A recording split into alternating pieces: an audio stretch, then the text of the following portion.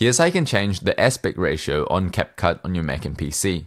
So if we go and drag a clip onto our timeline, it will usually be the original ratio. If we click ratio here, it will tell us original most of the time. Now, if we want to change this to the portrait orientation, 9:16, we'll just click ratio 9:16 and boom, there we go.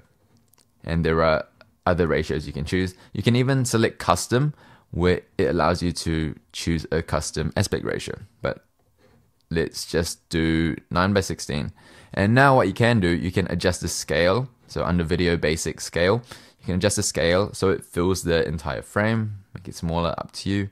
You can also untick uniform scale and adjust the scale width and the scale height, but I usually don't mess with that. So uniform scale is usually on, and there you go. That's how you can adjust the aspect ratio. My name is Junius. I'm a medical student in New Zealand, but on the side, I'm passionate about educational content, and I try to document whatever I learn on this YouTube channel under playlists. For more CapCut editing tutorials, check out this playlist right here. Thanks for watching, and I'll see you in the next one.